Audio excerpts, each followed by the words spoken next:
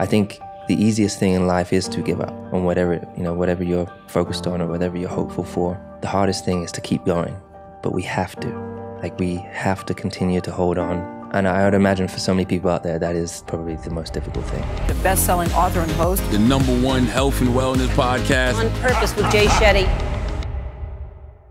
Hey everyone, welcome back to On Purpose, the #1 health podcast in the world. Thanks to each and every one of you that come back every week to listen, learn, and grow. Now, I know that our community is dedicated to living happier, healthier, and more healed lives. And I love sitting down with people who are dedicated to their own happiness, their own health, their own healing, and doing that for the world through their work. And I have to be honest, it's not every day that you get to sit down with someone you admire, you're inspired by, you look up to, and someone who is truly the definition of the word GOAT. I'm talking about the one and only Sir Lewis Hamilton, 7-time Formula One world champion, someone with over 100 race wins, considered the most successful F1 driver of all time. And Lewis's willingness to embrace what makes him different has defined his values and outlook on life. And in 2014, those values saw him win BBC's Sports Personality of the Year, followed 2 years later by a position in Time magazine's 100 Most Influential People list. Lewis received both accolades for a second time in 2020, in a year that saw him become a leading voice in the global fight for racial equality. In doing so, he was recognized as British GQs Game Changer of the Year and Powerlist's most influential black person in the UK. And further to this, Lewis won the 2020 Laureus Sportsman of the Year award, and most notably was formally recognized with a knighthood in 2020 New Year's honors for his outstanding achievements and contribution to motorsports on the track and off the track. Lewis is also a passionate activist for so many underrepresented groups and communities. His Mission 44 is doing incredible work. Please welcome to On Purpose, Lewis Hamilton. Lewis, thank you for being here. Thank you so much for having me. No, this honestly is a special one for me. It's been one of those ones that, you know, when I first launched the podcast, there were a few names that I wanted to sit down with, and you were one of those names. So for me, it's a very special moment. And for this to be your first ever podcast, which you just told me, I didn't even know. And you literally told me this like 10 minutes ago. And in my head, I'm thinking, wow, I'm so grateful to have that honor, honestly. Oh, no, the honor's mine. I'm really so grateful for everything you do. And so I've been following and listening to you, and you sent me the book a long time ago already. So I really appreciate everything you're doing today. Oh, well, thank you, man. Thank you. And I'm excited to unpack your journey because, as we said, because it's your first podcast, people have heard parts of you, but we don't really understand the depth and the texture of Lewis Hamilton. And so I guess I want to start in a different place, and we'll kind of go through on this journey. I wanted to ask you, what do you feel is the hardest thing you've had to do in order to be who you are today? I think continuing to have the belief in myself and not letting that veer off. Since I was young, since I've been told from my teachers that I would never amount to nothing. The bullying or the things that you face, the adversity you face, the discrimination, and just continuing to keep your head up, continuing to march on ahead towards your dream and never losing sight of that. I think that's definitely for sure the most difficult thing is keeping your goal and your eyes set on that and not being distracted, not giving up. I think the easiest thing in life is to give up on whatever you're focused on or whatever you're hopeful for. The hardest thing is to keep going, but we have to. We have to continue to hold on. And I would imagine for so many people out there, that is probably the most difficult thing. Yeah, I think that's a great answer, because I think people look at you and they assume that you never have to make that choice, right? They see someone in your position, someone who's achieved what you've achieved, and the assumption can be, oh yeah, but he's the greatest. He was just always that way, and he doesn't have to make that choice every day. But as you said, since the beginning of your life, whether it's childhood, whether it's breaking into a sport that wasn't set up for you, there have been so many moments. Let's go back to school. Let's talk about some of that more in depth, because I feel like a lot of people struggle at school, but you kind of went through a lot of altercations and adversities at that time. What were some of the things you were hearing, some of the bullying, some of the racism, the experiences that you had that felt limiting or made it feel like it was easier to give up? I think for me, I mean, school was probably the most traumatizing and most difficult part of my life. Wow. I already was being bullied at the age of 6.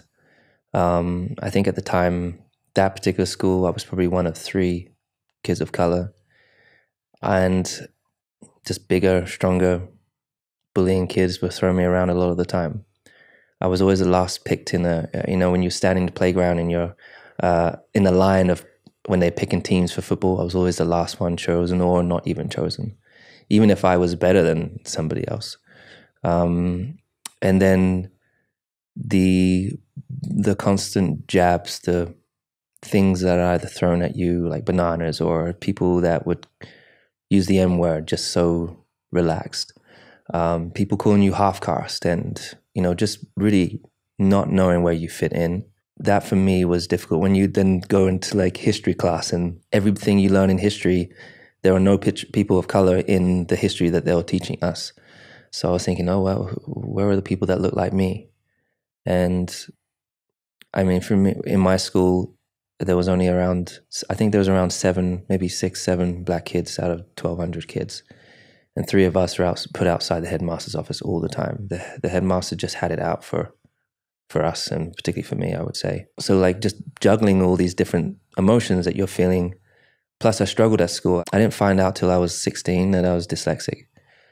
Fortunately, I came across a teacher that was actually caring and took me down that road and helped me discover a little bit more about myself and how I can better myself through education.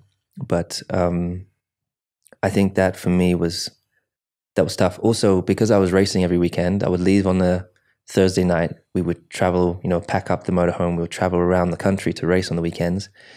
And no one else knew. When I'd go back to school, all the kids have done normal things on the weekend. And I'll come back and say I was racing, and people would be like, "Oh, I've done that before," like at the theme park or something.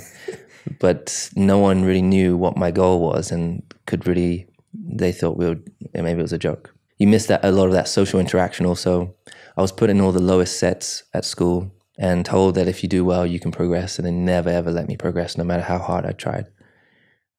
So I really felt that the system was really up against me, and I was kind of swimming against the tide.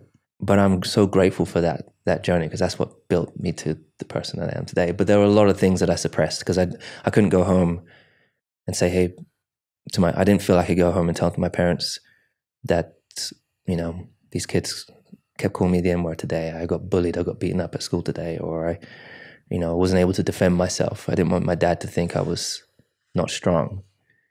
And so I would, if I had tears, I would hold them back. If I had emotions, it would be in a quiet place.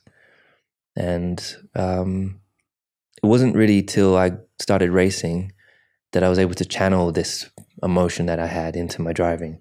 And it's like when I put this helmet on, Superman was my favorite. I loved how he fought for the people, and I loved how he did the right things. And he was a really inspiring character for me.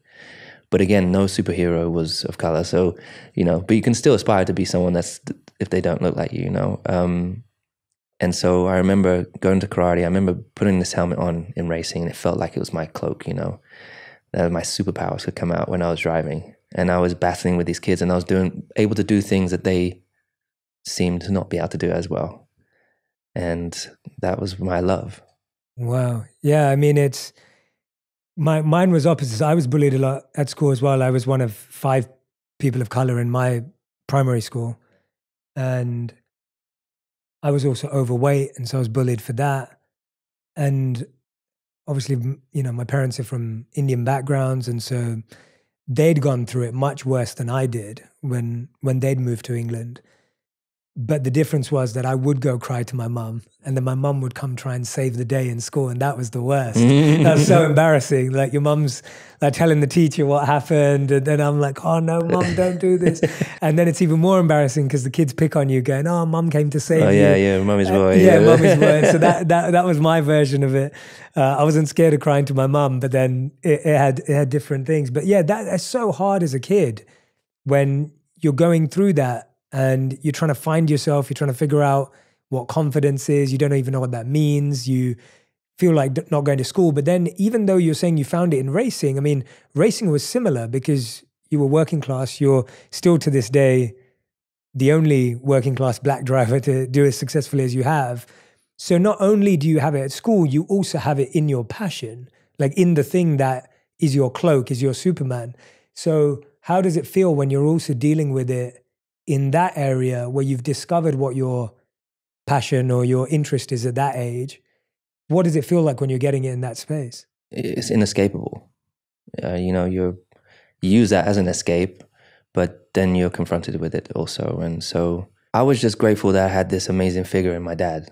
I got one of my best friends, like his dad was never there. I know there's not many people that have separated parents, and being shared between parents is not an easy thing.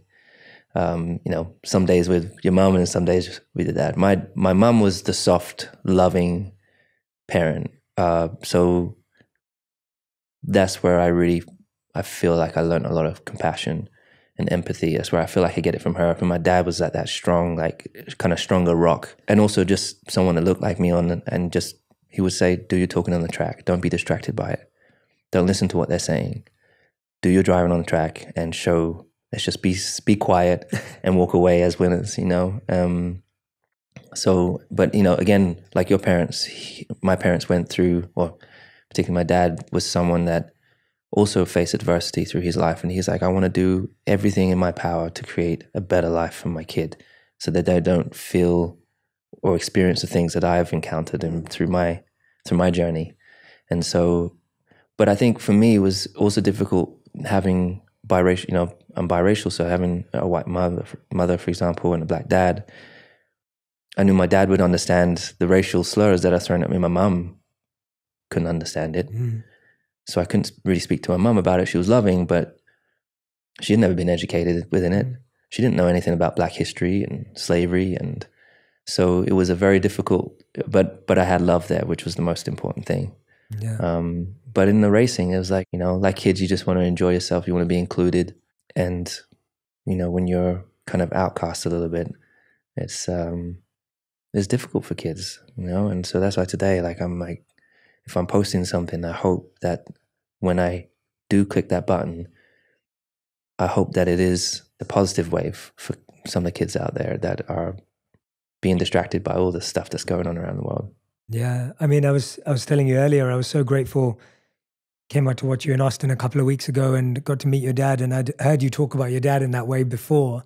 And so when I met him, I was just, it was nice to share that with him. And I was just saying how beautiful it is to see your relationship and how it's evolved. It's not always been that way. Yeah, that's what I thought. Yeah. To walk us through wherever you feel. My dad has been like the leader in getting me, he had 4 jobs at one stage just to keep us go-karting. Because when we all started go-karting, majority of the people were from working class families. But then there are, of course, a few wealthier kids that have slightly better access to equipment and mechanics and all those sorts of things. And my dad was my mechanic. So it was just me and him on the road, and my stepmom, Linda, she would be there supporting, making sure that we're fully clothed, making sure that we've eaten and we're hydrated, all those sorts of things for the weekend, preparing my kit. So it was very much a family outing. It was a family kind of family weekend. We did it as a family. We'd travel together. My little brother would be on the road with us as well, who's a mega inspiration. You definitely got to speak to him one day. Born with cerebral palsy when I was 7, and is a speaker today. So he's racing. He's defined all the odds, and wow. Even though he's 7 years younger than me, still very much an inspiration. But the thing with my dad was he was my manager all the way till I was like 20. We got to Formula 1, and he worked so hard. His work ethic for me was inspiring for me, seeing how hard he worked. The time he gets up in the morning, the little sleep that he would have, end of his day in the garage working on the go-kart, preparing for the weekend, packing up the truck and getting us to where we are, mechanicking, learning to be a better mechanic and still weighing all these different things. It was quite phenomenal to see. But I think it was difficult for him to then show me love. Sometimes you just want a hug from your dad, or when you're facing these things, you want to be able to be embraced. But when I was 22, 23, it got really intense when I got to Formula 1, because all of a sudden you're thrown into, you go through karting and cars. You don't go to school to learn to speak to the media. You're literally thrown into the pit. And at the time, I didn't have management other than my dad. My stepmom would book flights and trips, but I didn't have PR. I didn't have anybody to help protect me or prepare me for things. Driving, I was good. I was set. But in these things is where a lot of mistakes happened. You've got the kind of all the media attention, and you have to, so you're just learning on the go, which was very difficult for a youngster, I think. Yeah, absolutely. And also you wanted to try and live some sort of normal life, but nothing's normal for you at the time. And I think for me and my dad, we were really bumping heads at one stage. It's like, I really just want you to be my dad so let's go and have fun. Let's go and have a laugh. But we hadn't had that for a long, long time. And so eventually I decided to part ways from my dad, and I was like, I'm going to start making some of the decisions for myself and the mistakes that I'm going to need to make. And there was definitely a period of time where we spoke less. But we both have worked so hard to come back together. And we have one of the greatest, he's the first person I want to call when I finish a race, because I know he knows what it's like. He was there from day one. And so, he's been to the last 2 races with me. He's probably going to come to the next one. There's days where I do feel like I'm not enough. There's days where I don't feel like I'm good enough. And people will be like, yeah, but you've won 7 world titles. And I'm like, yeah, but still, there's days where I question, no, you still got it. Can you still be the best? Yes, you can. And so I have to just I'm having that conversation with myself often. But my dad's also there. Sometimes I'll say something that's maybe not the most positive, and he'll be the one there just reaffirming, no, you've got this, believe in yourself. And it's so important for people to have people like that around them. And I surround myself with other positive people as well, and we continue. I think it's all our job to lift everyone up, right? I want everyone around me to win, and to become the best versions of themselves. So, no, thank you for sharing that as well. Thank you for opening up about that, because, I think the relationships we have with our parents are just so significant when it comes to achievement and success. And when you start doing sport at your level, even at an early age, wins and losses starts becoming so important. So win and loss is important in everyone's life, in the sense that everyone has it in exams and school and things like that, which we'll talk about in a second as well. But for you, you're having it in a very overt way. Like you have 1, 2, 3, and then you have everyone else. And how have you kind of worked with that since you're young? Because I can imagine that your psychology can become very much like, if you win, things are great. If you lose, things are bad. How have you kind of processed that as time's gone on? And was there a time when it was unhealthy and difficult, and has it got better, or is it something you're always working on?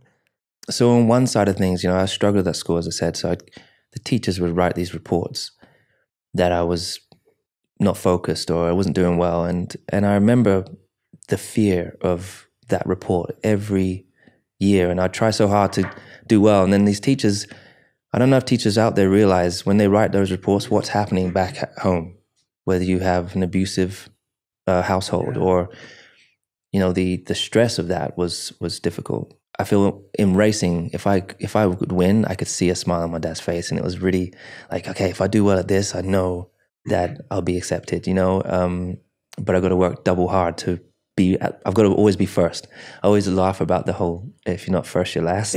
Because I'm literally, whilst that's obviously I've not been first my whole life, first was everything. Yeah. In order to be accepted, in order to fit in, and maybe to be appreciated.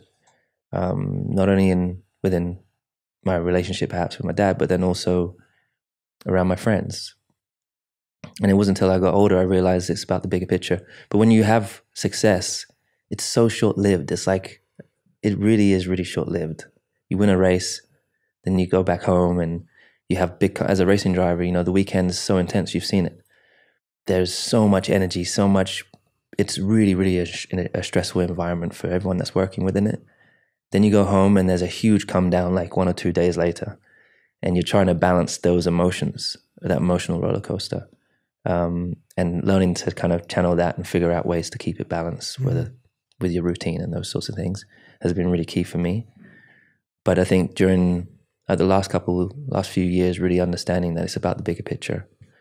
I'm fighting for something far greater than winning a race. I'm really fighting for change in the world. We're more divided than ever, I would say. It's devastating. I can't watch the news. It's devastating. There's just so much happening. But there are so many great people out there that are doing really great things. And I want to be I want to be a part of that inspirational energy bubble that people like yourselves are a part of. Because we need to create a brighter future. We need to create better future leaders. Look how bad our leaders are that are in governments. We need to be inspiring the next generation of thought leaders that are positive. And so that's what I'm trying to be a part of every day. So I'm really trying to focus on my intentions, as you were talking about, like setting your intentions each day. I'm trying to learn new tools that I didn't have when I was a kid. I didn't know about yoga. I didn't know about meditation. I didn't have podcasts to listen to, good people to listen to, and aspire to kind of help me put on the right path. So we've got a lot of work to do, and there's almost not enough time here on this planet, right? We're here for such a short time, really, in the scale of the universe. Yeah, but I think you're one of those people that, and that's when we first connected, that was one of the biggest reasons for me that I saw you using your platform for a bigger purpose. I was like, oh, that's fascinating. Like, that's so interesting to me because that's a choice too. I think today we kind of assume that if someone has a platform or if someone's, number one in their field, or if someone's got followers, that they should talk about stuff. We kind of assume that anyone who has followers should talk about stuff. First of all, I don't think that's the case. I think a lot of people choose not to. But you were someone that stood out to me massively, where I was just like, wow, this person's really not just winning on the track, but is thinking about how winning on the track transfers to what you can do off the track because of the influence, because of your network, because of your impact. And I find that to be really the missing link for so many people, because I always say that your purpose is something not just that makes you happy. It's when you use what makes you happy to serve other people, like when you use it to impact other people's lives. When did that drop for you? Like, when did that click for you? Like, were you ever, I guess what I'm trying to say is there's a transition when you're saying that, well, winning, like maybe get the nod from my dad, and obviously I was bullied, and then I'm winning, but then I'm number one at something. Like, was there a point at which number one didn't satisfy you? Or was there a point at which the success that came from it, or you didn't actually have to get dissatisfied, you just found that there was a better way to be successful? Does that make sense? The part that was striking when you're just saying that, for me, it was like, I feel like we often live in fear of what people think, how you're going to be judged, how you're going to be received. If you're very outspoken, you're going to lose your job, you're going to be fired. I've always been an outspoken person. I think that's just been a quality. I've never been a follower. I don't like to conform to how people expect, what people expect from you. As I said, I was having a success, and I was like, okay, now I'm at the top. What can I do with it? Yeah. And there are so many causes. There's so many problems out there, and there's so many amazing causes. And which one? There's only one of you. So like, where do you put the focus? And it took a long, long time to really find what that was for me. I think for me, education was something that I felt extremely passionate about, because I'd been out to India. I'd been out into some of the really poorest places, like in Manila, and seeing young kids who are like us, but begging for food and not having the same opportunities. And for me, that broke my heart, and realized how privileged we are and how fortunate we are. But I was like, I want to be working with people out there that are trying to create more. There's over 100 million kids that don't have access to school or education. So how can I get involved in that? So aligning yourself with people that do.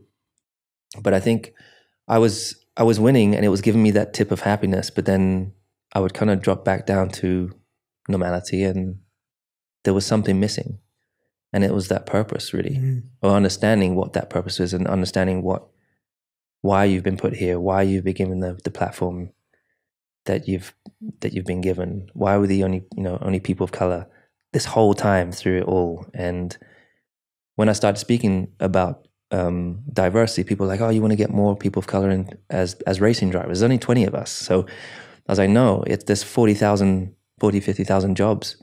There's thousands of engineering jobs in the background, and there's such a lack of diversity coming through. I want to be a part of shifting that narrative and shifting that conversation and having people question themselves and have those difficult conversations with people. So I just started by having those difficult conversations with my boss. And one of the things he brings up that he said that hit him hard, I said, have you ever thought of, as a white person walking into the paddock, into the race weekend paddock, and being the only white person there? He's like, I hadn't even thought of that. And I said, well, that's what it's like for someone like me. When I'm in the room, you noticed that out of 50 people in a meeting, you're the only person, the black person there. And it's not because we are less. It's because there are these barriers within society through education that are limiting people to be the best they can be. So my job is to be empowering and improving representation. I'm really, really passionate like black equity as well. So that's why I got involved with the Denver Broncos. Yeah. And usually when I'm in conversation with sponsors or companies, I'm like, hey, so how diverse is your team? What are you doing about diversity and inclusion? How are you creating a better workspace for people? That's what I want to be a part of. The success can come later, and that will be along the way. But if you're not asking those questions or you're not tackling those issues, then we're not aligned. Yeah. And so pretty much every partner that we have a lot of partners within our team, I've asked these really difficult questions, and they're like, oh, you know what, but we can do more. I'm like, well, let's do it. Yeah. And so I think I've grown very close with my like Mercedes, Benz, and Daimler. They've been so open that we changed the car from silver to black in 2020. And as again, I said to them, like, the car's been silver forever. It's always been silver arrows. And I was like, imagine if we changed the car to black, what that could, us turning up and arriving is how you show up, and it's how, imagine the message we can send. And so we had the black car for the whole year, and we didn't even really talk much about it. We just let it be, and we won with it. And that's when I won my 7th world title with that car. So that's beautiful. That must have felt special. It was, honestly, my whole life flashed by that last lap in Turkey. My whole life, like all the struggles, questioning whether you were going to make it or not, just all those doubts, all those fears kind of flashed by me, through my eyes, and came across the line. And I was like, I did it. And I want the kids out there to know that you can do it too. So that's what I try and like every day, just try to be encouraging of kids. Yeah. Do you sometimes feel that, we were talking about this a bit earlier, that, in other sports, we get to see the emotions and the expressions of players that we love, or, anyone who's on the court or the field or the pitch. Whereas with you, because like we don't get to see that in your eyes in your last lap like that, we can only hear it today, which is why I'm so grateful to have this moment, because I obviously, whenever I'm sit down with someone who's a high performer like you, it's obvious that there's so much emotion and preparation and power, but with racing specifically, you just don't get to see that. Do you sometimes feel that the only people that can truly relate to you are the people you compete with? Because I feel like it's, like you said, there's only 20 of you that are racing anyway. It's lonely anyway. 99% of people in the world have no idea what it feels like to drive a car as fast as you do in the way you do in any comparison. Do you sometimes feel that the only people you can relate to are the people that are racing against you? And then do you kind of feel, is there a loneliness in that experience, or is that kind of like a power in that as well? Definitely the other drivers. I do feel that we have a lot more in common than we think, but we're so competitive, and a lot of us have our defense.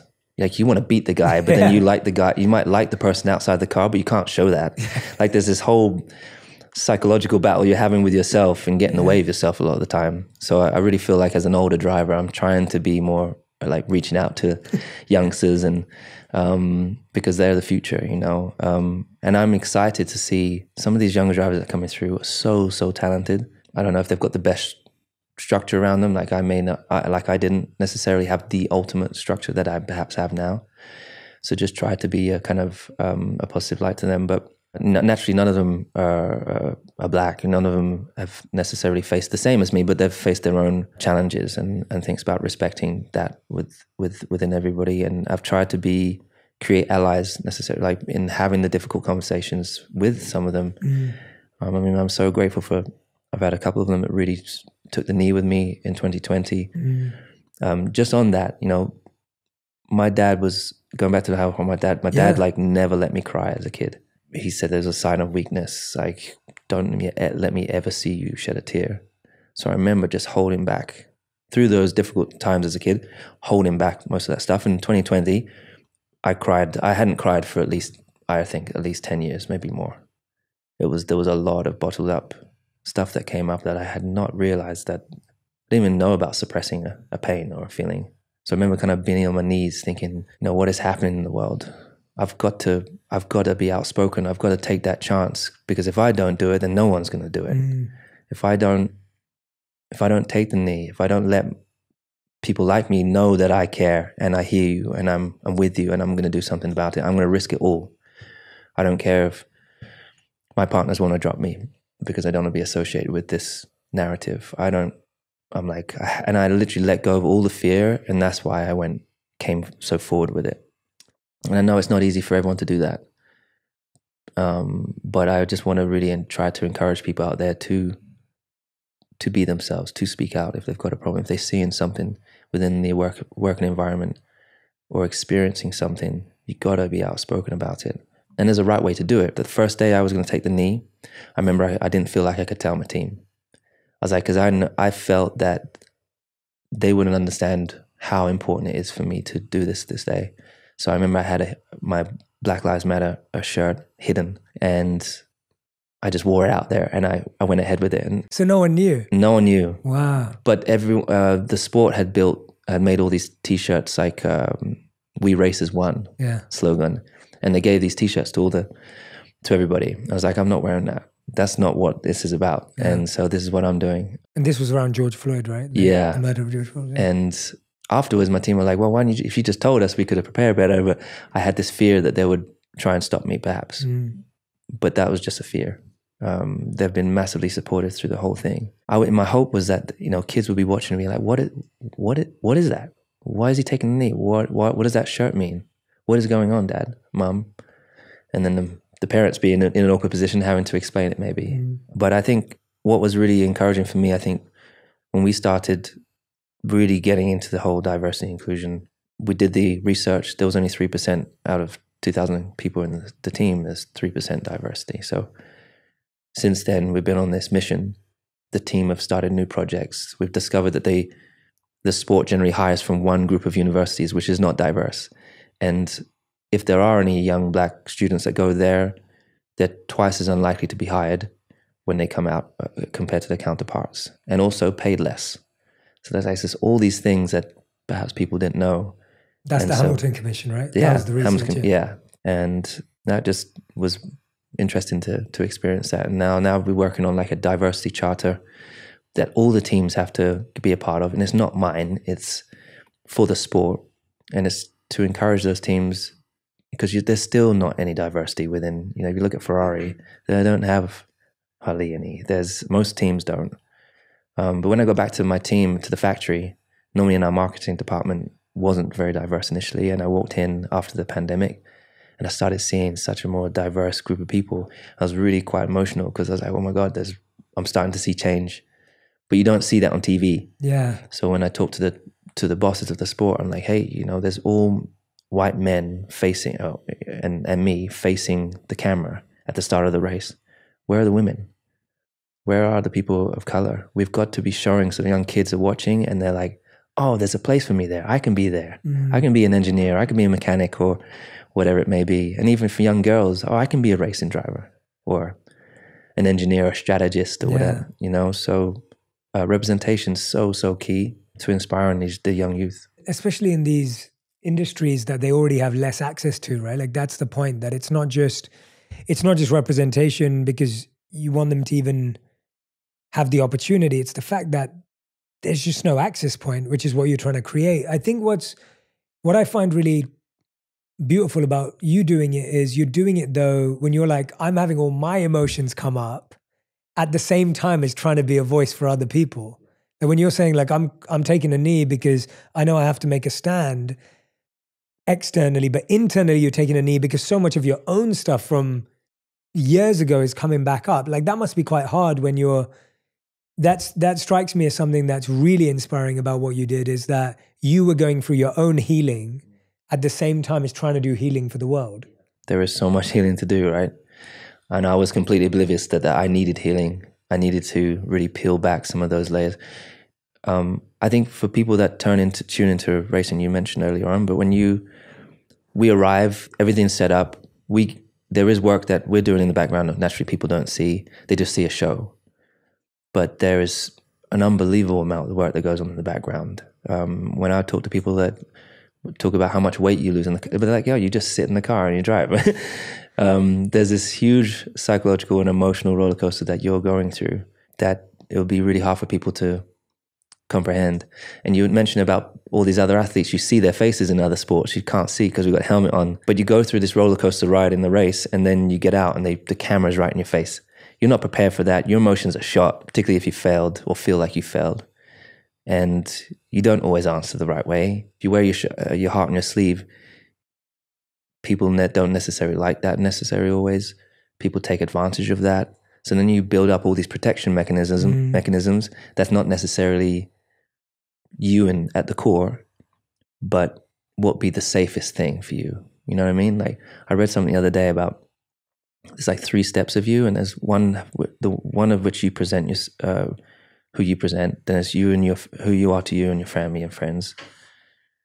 And then there's the part of you, the real you, that no one ever gets to see. And I think just today in today's world, it's so vicious on social media. The media can be, can really tear you apart. Mm-hmm. And you build up, like when you make a mistake in something you say in the media and you're ridiculed for it, you never do it again. So you build up and you go more and more in your shell and you become harder for people to really relate to. But I think for me, what I've realized in these last few years is really peeling back those layers and, letting people know that I grew up in a council estate. I've lived on the sofa with my parents. We've had those struggles. The successful people out there you see, they too have had those things where we need to show the young kids who are going through that same thing that, if he can get there or they can get there, then it must be possible for me too. Yeah. And like showing your like vulnerability, that's something that I really struggled to do for a long time. And like today, that's something I think I'm a lot more open than I've ever been. Yeah. I'm not living in fear every day. And that's like the most empowering thing, I think, for me personally. I'm living a much happier life because I'm a lot more open. Yeah. It's liberating. Yeah, absolutely. Yeah, it's liberating when you finally feel like you're not trapped or you're not being held or hiding. My favorite quote is from Maya Angelou when she said, "We are all powerful beyond measure." Mm. And that really hit home also for me. That's my favorite quote and I have it tattooed, because really we do limit ourselves. We get in our own way, right? Along with the other things that get in our way. But a lot of our fear stops us from driving forwards, from progressing.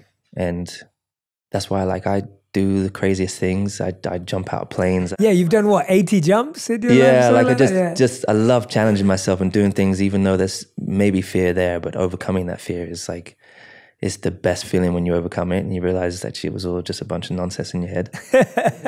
I want to encourage. So all my friends, I'm like, hey, let's go and do this today. They're like, are you crazy? My dad, I think as a kid, my dad was like, is he really my son? Because I wouldn't do any of these things. And even still today, I still find that, and he's actually done skydiving with me, my dad actually. Yeah. He said he would never do it, but he did it. So. But driving 200 miles per hour is probably one of the scariest things that you do all the time. That's not people, for you anymore, no, but as in... Well, I never had that fear. Yeah. As a kid, I was just never... I think if you go on a ski slope and you see these kids coming by, kids are generally fearless, right? Yeah. But I think as you get older, you hurt yourself a little bit, you start protecting yourself more and more. But I just don't have that I think I feel like that was something that just wasn't necessarily put in me. Yeah. I'm terrified of spiders. Yeah. That's the only thing. But when I'm doing 200 miles an hour, that's actually when I'm most at peace, I would say. Yeah. It's like I'm like flowing. That's my element. And that's why I love doing what I do. It's gonna be really, really hard when I stop racing. I've been doing it for 30 years. I'm 37. I've been racing 30 years. And when you stop, like what's gonna match that? Nothing's gonna ever probably match being in the stadium or being at the race and being at the pinnacle of the sport, being at the front of the grid or coming through the grid. That emotion that I get there when I do stop, there'll be a big hole. Yeah. So I'm trying to generally focus on find things that are going to replace that are also going to be just as rewarding. And that's like mission 44 for me. Meeting kids at schools, having these conversations with families and parents who clearly are going through difficult times and want to create the best opportunity for their kids, encouraging them that, like, it's okay, I've been there too. Look where I got, so you can get there. It's just, you got to work through it. That's for me, that's way more rewarding than winning the race. Yeah. So much more. Yeah. I'm so grateful, and I'm so happy that everyone's getting to hear this. I felt you're the only, and I know, you're talking about when that happens, but it's brilliant that you're planning already, because you can see how so many athletes mentally, when they know their career has somewhat of a shelf life or somewhat of a time span, like it's so hard. It just completely, but I remember you're reminding me of when I had the fortune of sitting down with Kobe Bryant, and I sat down with him when he'd already retired. Wow. When I interviewed him. Oh, so great. I'm so jealous. He was one of those people that was not upset being retired. He loved it because he knew that his mission for him was to make these short movies and make all these sports-based content to inspire kids to tell their stories and to help them find better stories. And so it's exactly what you're saying, where he's one of those people that I've met. He was not sad he was so happy. He was so pumped. That's what I'm working towards. Yeah, because he knew that he had a mission and he had a purpose, and he'd gone and won an Oscar for a short movie that he'd made. And, he was creating content to inspire kids, and that's where his heart was. And of course, watching his daughters play. And so I'm super inspired by him. Yeah. But yeah, like when you said that, that's what I remembered. And he was in the same boat. He was like, I'd always wanted to script write. I never had time to script write. He said, I was always playing basketball. And he goes, but then I started script writing and I got a coach, and then I was writing and getting better as a writer. And because I think when I've spoken to other athletes, we focus so much on that being the best you can be in that one thing, that the other things that you also love, like if it's playing an instrument or if it's writing scripts, like everything falls away. And how can you compartmentalize staying in the zone, in the focus lane, but also building up some of those other skills and discovering other passions? You've heard people tell LeBron, shut up and dribble. Like, there's a lot of people put you in a box and say this, you can only do one thing. But as I've seen and spoken to some people that are active and retired, a lot of them say particularly when they're retired, that everything kind of fell apart. Like everything fell to the ground. They had nothing to back it up with, and they hadn't discovered what they're doing next. So then they go through this emotional journey of discovery, but it takes time. So I'm like trying to learn from those things and applying them and find the other things that I'm passionate about. So I generally feel today that I have lots of things in the pipeline that when I do stop, it's going to be like so grateful, but I have something better that I'm moving on to. Yeah. But I have no doubts that me and my dad will always have to go to the go-kart track or something, I'm always going to be competitive. I can't, that's literally a strain in my DNA that's just never going to shift. We're competitive at everything. I'm happy to hear that. It's I'm sure that's refreshing. It's great for people to also hear that, even to inspire young people or inspire anyone who's got to a place in their career where they know that there's a certain moment where things are going to wind down, but then they're going to transition. I don't think we celebrate the transitions enough in life, and life is made up of transitions. Absolutely. And people think that it's maybe less or something, but it's not about that. Yeah, exactly. So it's fascinating you found that. What are some of these, like you said, like I've been doing jumps, I've been doing this with my friends. What are some of the routines that you put into place to help you manage your mindset? Because I feel like you said that being at 200 miles per hour for the duration of a race is like being in flow for you. That means you're extremely comfortable with your own thoughts, extremely comfortable with being in a high stress, high pressure environment, but being just with your own self.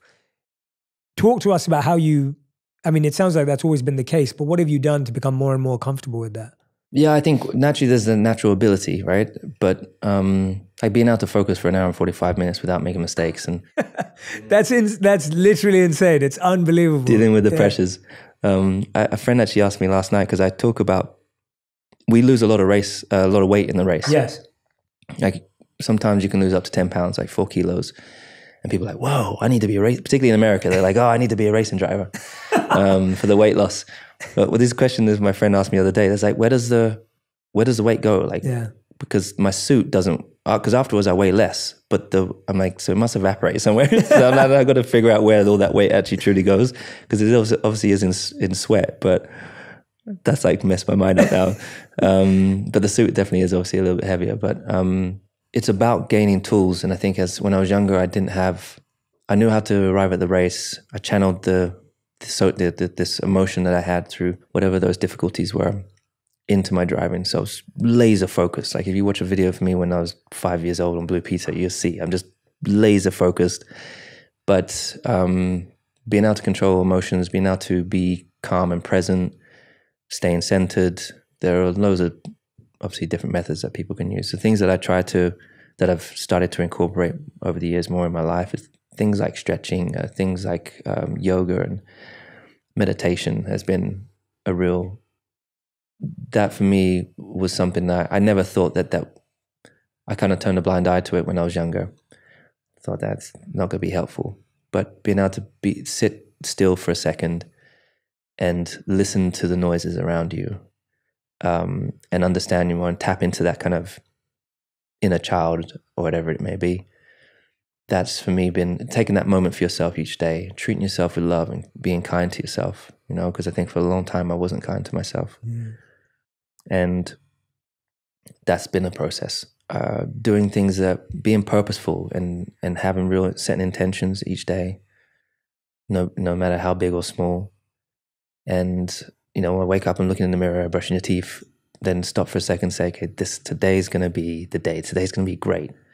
And no matter what you're faced with, just whatever you come out with. Yeah. Talking to yourself. Also, speaking to people, I think, is very important. I think as a kid, as I said, I didn't feel like I could speak to people. I didn't feel like I could tell my mom about these experiences. I felt embarrassed. I couldn't tell my dad. So I thought he would think less of me. Couldn't talk to any of the teachers, couldn't tell most of my friends. Most of them weren't particularly of color. So, but learning to be open and speak to people, find someone to speak to, whether it's a therapist or whatever, that's been a huge help.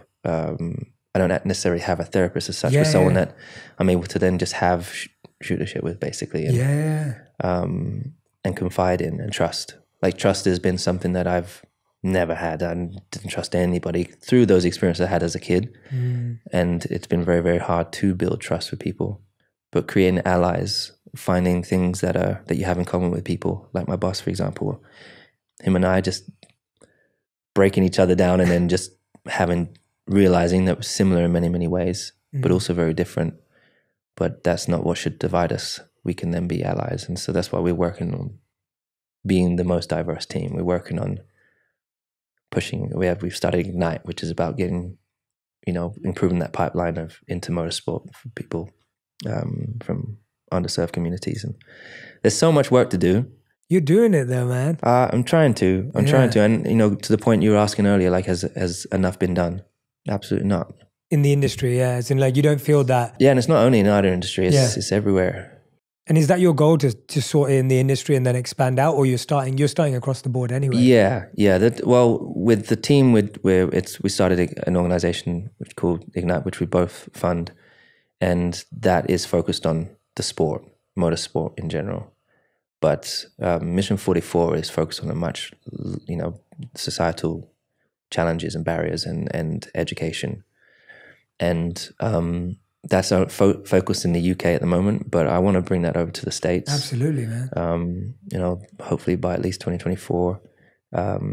Also just been to Africa, and it's so much beauty there, and I really, really want to have an impact. Really want to help there as well. So Yeah.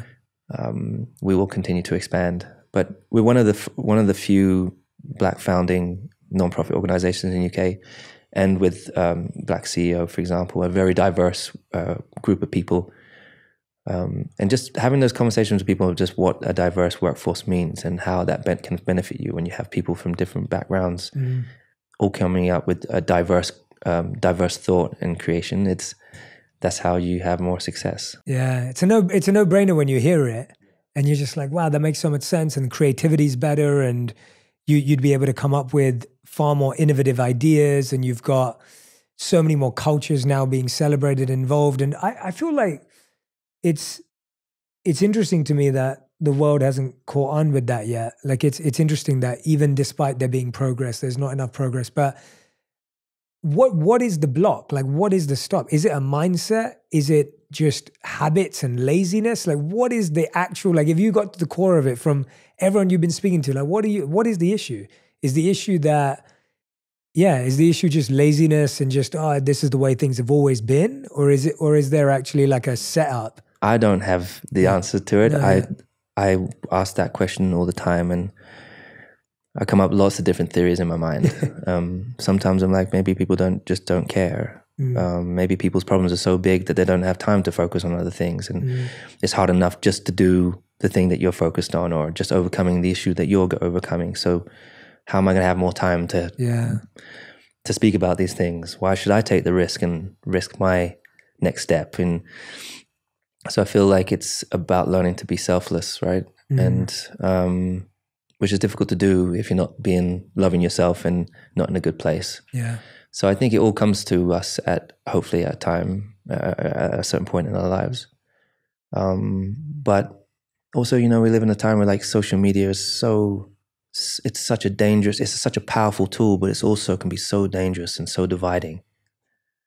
And I see people out there today, and there's people that I admire that that I would follow, and I'd be like, how are they projecting something that's not necessarily healthy for people out there? How are they projecting they're not using this platform to be more inspirational or be more positive? And there's loads that are, but then you can't judge you. So that's their journey.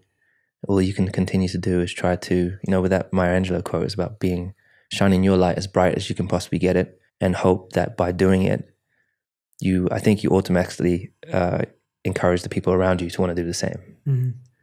And I never truly understood that till I see the team that I work with, how we all inspire each other, how with this year, for example, we've had 2022 has been one of the hardest years for us as a team, as we didn't build a great car and we had our struggles, as many people do, and how we've had to all come closer. And the relationship I've had with people, like I've worked with this team for 10 years, and there's conversations we've had this year, people have opened up like they've never opened up before. People have cried. Like it's been beautiful to see. Yeah. And I feel like we're a far better team than we've ever been before, because we're living with intention. We're actually talking about impact. Everyone in the team's gone and had diversity inclusion training. No one's been kind of like, I'm not going through that class. Why do I have to go and learn what diversity and inclusion is about? I'm white. It doesn't impact me. People like, I understand it doesn't, I wouldn't necessarily notice it, but I want to understand it more so I can be better in my working environment. Yeah. And it's been unbelievable. That's amazing. Also, leaders within our sport are now, we are on a road to being a more diverse and more inclusive sport. But I think my job is to continuously make sure that the effort that we're putting in now doesn't kind of fall away and become kind of, just because it was trending. Yeah. That it's actually something that's on the top of the list. Sustainability is on the top of our list, and like real, true core values. We don't go out of our way, because a lot of people, it's very easy to kind of be led by money or success. But making sure you stick to your core values is so true, so important. It goes back to what you said, though, that's what real leaders do. Like leaders don't follow what's trending. Like leaders are focused on transformation, and then they're dedicated to transformation, and they're going to keep doing it until they see a change. Whereas followers follow trends, and it's not trending now, it doesn't matter, we'll focus on something else. But obviously it's so clear, just listening to you today, and it's amazing because, and that's why I'm so glad I've had this opportunity to talk to you, because I can hear just how deeply dedicated you are to this and how it's at your core. It's like, it's everything that comes out of your pores today is just, which is really special to see a value being embodied. Like, to empower other people, you have to embody the value first. You don't just go around empowering people. And so to hear how your soul and heart is like completely a sponge for this stuff, and then to wanting to go and share it with the world, it's really remarkable, man. Thank you. Yeah, well, I mean, I'm by far perfect. No. And I think that's like, it's not about being perfect. It's about just every day, one step at a time, trying to be better, trying to do more. Yeah. And I'm learning a lot about myself. I've had to break myself down in order to be able to be better. And what do you mean by breaking yourself down? Well, just when I told you about like all those barriers you put up over time to protect yourself, and then kind of like knocking those barriers down. Yes. And it's enabled me to connect with more people. It's enabled me to realize my place in the world. And I don't feel like I don't belong anymore. I feel like, I've got a place and I've got a purpose. And I think a lot of people are struggling to find that purpose, but it's okay. You will find it. Do not give up. Keep getting up, just keep saying those things to yourself, and you will eventually find it. And, you're already living in your purpose and are having such a huge impact on so many people, telling stories, which it's amazing to see. I started this production company inspired by like Kobe and so many out there, but stories for me, storytelling, I watch a lot of movies. I don't know about you, but yeah, I love movies, especially sports movies. Yeah, like when I go home, I'll order takeaway or make myself some pasta or something like that. And then I put the plate in front of me and I can't eat till I found something to watch. Yeah. Like my escape is watching the movie, and I always like to find something hopefully inspiring. Yeah, same. But the reason I created this production company is because, until recently we didn't have any people of color as superheroes. I think these storytelling is so important for people out there, for inspiring people, and I want to make sure that in everything that I do, every project that I work on is with a diverse workforce. Like I'm doing this Formula 1 movie with Brad Pitt and Joe Kosinski, but my job is to make sure that it's diverse behind the camera as it is on screen. The story is empowering and uplifting. Mm-hmm. There's no BS in terms of the racing, and hopefully one kid will watch it or more and feel empowered to go and do something great. Absolutely. I love that, man. I'm so glad you're doing that, because when you said, do I like movies? The movie that came to my mind was Race. Have you seen Race? Mm-hmm, of course. Yeah. So like that, the story is unbelievable, but when you watch the movie as well, it's unbelievable to see what Jesse Owens did. Like, to think that he had to go. I can't even imagine. You just can't imagine. If everyone's not seen the movie, you have to go see the movie. You have to go and see it. It's just one of those movies that's like, how do you do that? Like, how do you go and race in Nazi Germany? Like, I have it must have been terrifying. Terrifying. And, there's so many great stories like that are out there that need telling. Yeah. Continuously telling. Yeah. 42 is another one. Yeah. 42 is awesome. Yeah, 42 is such a great movie. But yeah, there are these really unique people out there. I think for me, being in this sport, being the only one and being the first that has been lonely. Yeah. And that has been really, really a difficult thing to kind of understand and through my life. And there are many, many people like Jesse, for example, being the first and only at the time. I've taken huge inspiration from him. Nelson Mandela was like, he's one of my biggest inspirations. Yeah. I was so fortunate to get to meet him when I was 23 or something. Oh wow, what was that like? Yeah. It was mind blowing. I mean, when you then I got to Formula 1 and you have the success, all these things come, and you've dreamed of being a racing driver, but you didn't dream that all the other things that come along, like meeting other unbelievable people. I went to Nelson Mandela's 90th birthday in London, and I was sat on his table in this huge room full of like Bill Clinton was there, like Denzel Washington was there, Oprah Winfrey sat right next to me, like all these people that you would never ever in a million years think you would ever get to meet. Yeah. And then you discover they're also just human beings with feelings and with emotions and with their own challenges. But I was so young at the time, it was I don't even recognize myself. When I look back at me 7 years ago, I see a shell of me. And I think I look today and see myself and know myself so much more. And that's an empowering experience to be in. But I walked into the room and met him, and he sat in his chair, and it was like walking into, I was like God or like a king, you know, and his silk shirt was, his aura was something, you could see his aura, his smile, he was beaming. That was probably the most impactful day for me as a youngster. Wow. Lewis, it's unbelievable talking to you. I mean, what you've achieved on the track, off the track, and now I'm even more excited to see you continue to achieve as your journey continues, because I'm going to say this, and I don't say this often, and I genuinely, my team can vouch for it, and everyone else can listen back to any episode. I think you're one of the most on-purpose people I've ever interviewed. Ever. I appreciate that. Like, I genuinely, like, it just, there's nothing else that comes from your being apart from what your purpose currently is with Mission 44.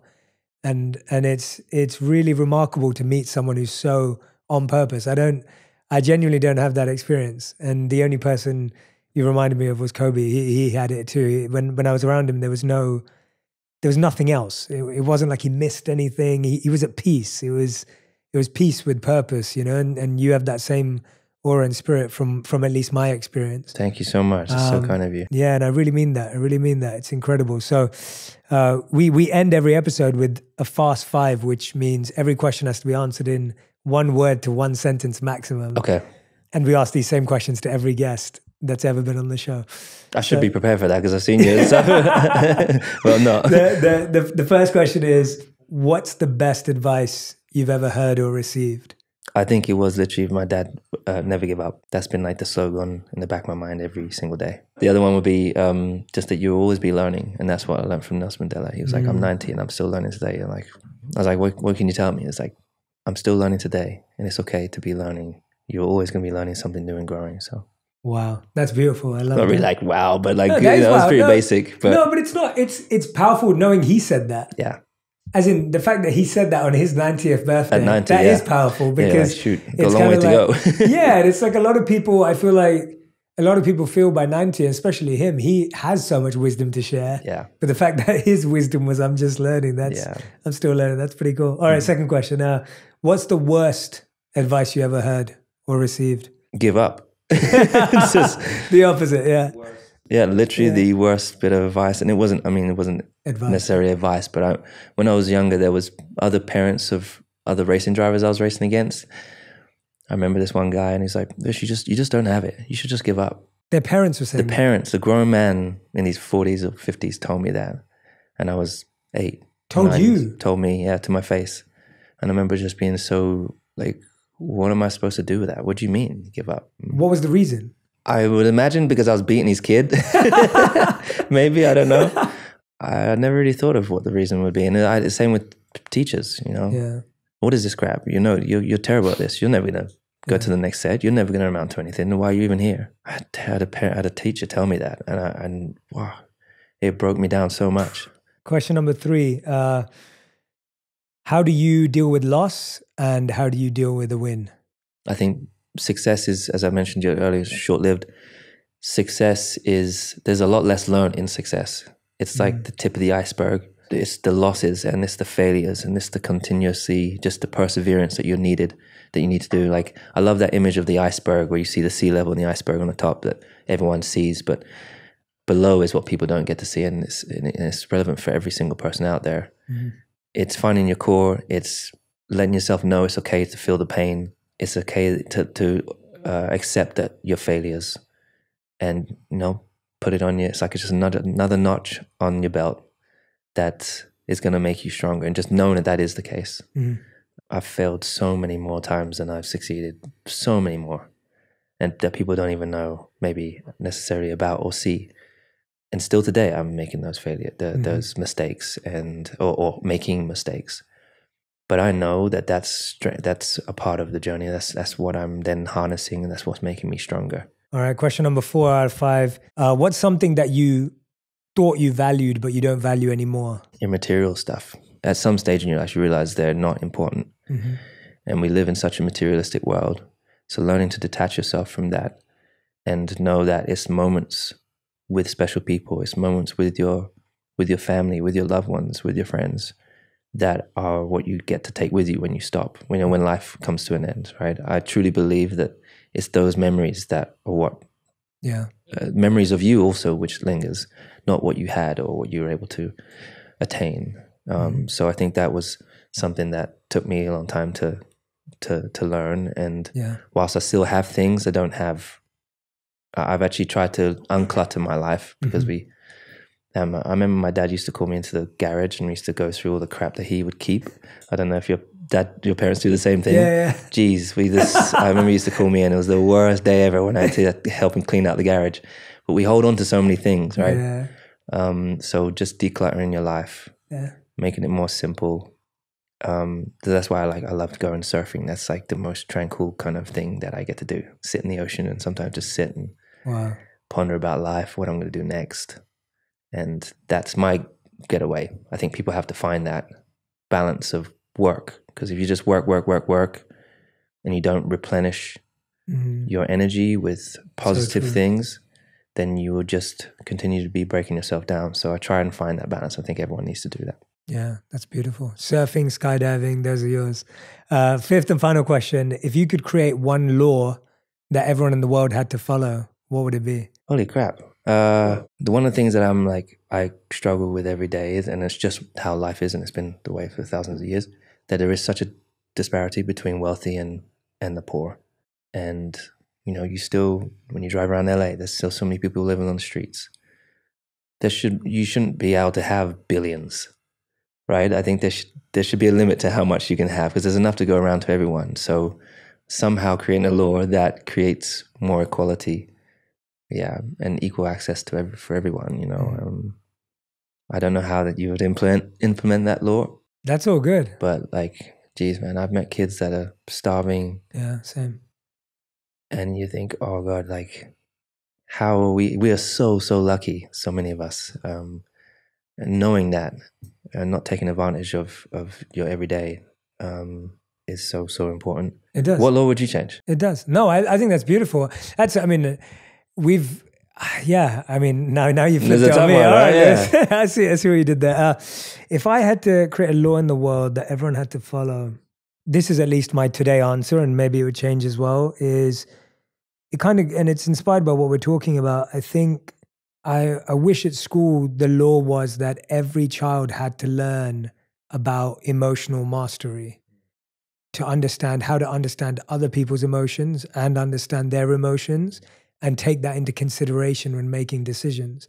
And if every child was given that exposure to emotional mastery, then people would just have tools of how to deal with their own pain and someone else's pain, and how to deal with when your parents are going through pain, because I feel like pain is the issue. We have any pain today. That's so good, man. I told you not to come up with something even greater. No, but it's inspired by you. You're so right. It's inspired by you. It's going back to education. That's why, when you go to school, you don't learn all they don't prepare you enough for what's to come. Not at all. And that's tapping into mental health, as you mentioned. Exactly. Exactly. Yeah. And that's kind of where my purpose is, right? My purpose is that feeling of, when I lived as a monk, that's where I got exposed to emotional mastery. That was the goal of what monk training was about. And I was 21, 22 when I did that. Wow. That's still young. Shows a lot about you, yeah. Yeah, but it was kind of like a fascination that I had. I was just like, well, if I can't understand my mind, then how can you live life like that? So anyway, it comes from what you're saying, that the education that needs to happen at a younger level. So Lewis, it has been such an honor and a pleasure talking to you today, my man. It's a huge responsibility that you've taken on for yourself, for the world, and I don't think there could be anyone better doing it. And I really, really hope that any help that I can offer, any help that my community can offer, please know that we're right here with you. And thank you. Right behind you. So thank you so much. Our On Purpose community, I know, would love to get behind anything that we can. Yeah, dude, I'm so grateful for the time you give me today. Yeah. And again, for what you do, because you're having such a positive impact on so many people, including me. So when you perhaps don't realize it, you're having such a big impact. And I'm so grateful to you for that, mate. Thank you, man. It means the world coming from you, honestly. Thank you. Everyone who's been listening and watching today, make sure you go get educated about Mission 44, about the Hamilton Commission, really incredible initiatives that Lewis started that are leading the way to make sure that diversity and inclusion are taken more seriously across all industries, which I think we would all agree with. And to anyone else who's watching or listening, make sure you tag Lewis and I on social media with your biggest insights. There were so many words of wisdom that Lewis shared. I want to know which things stuck out to you, which things made a difference in your mind. And the biggest thing is I want you to pass this on to someone, right? There's someone who needs to hear Lewis's story that's going to transform their life. And I want you to pass it on. He shared so many people that inspired him. We know he's a huge inspiration to so many. Make sure you share this with someone because you have no idea whose life you might change. Thank you so much. If you love this episode, you'll love my interview with Kobe Bryant on how to be strategic and obsessive to find your purpose.